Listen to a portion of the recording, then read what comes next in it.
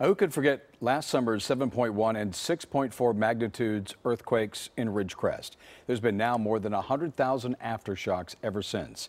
And now a major fault line capable of producing a magnitude 8 quake has started moving for the first time on record. And to put it in very non-scientifically terms, it's actually freaking some people out. Tonight, KCAL9's Rachel Kim is live at CalTech in Pasadena with a more scientific explanation for us. Rachel?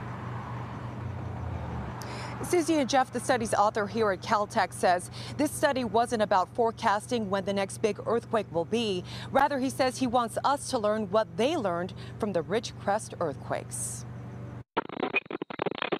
When the Ridgecrest earthquakes rocked Southern California this past summer, a fault capable of producing an 8.0 magnitude earthquake began sliding. That's according to a just published study by CalTech and NASA. It is significant because we hadn't seen this kind of activity occurring on the Garlock before. Dr. Zachary Ross is an assistant professor of geophysics at CalTech and the lead author of the study. He said soon after the Ridgecrest sequence, radar satellites picked up unprecedented movement on the 160-mile Garlock fault.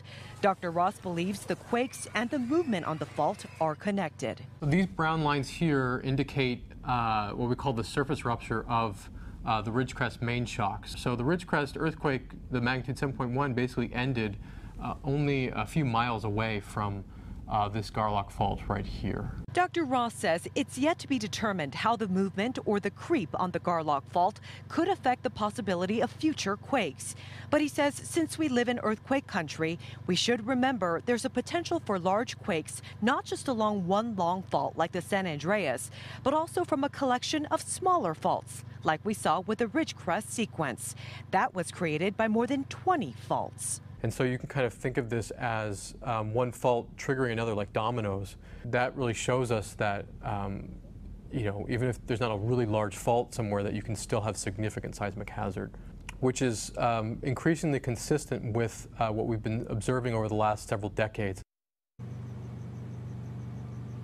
Dr. Ross says a quake hasn't erupted on the Garlock fault in 500 years, but of course scientists will be watching it closely.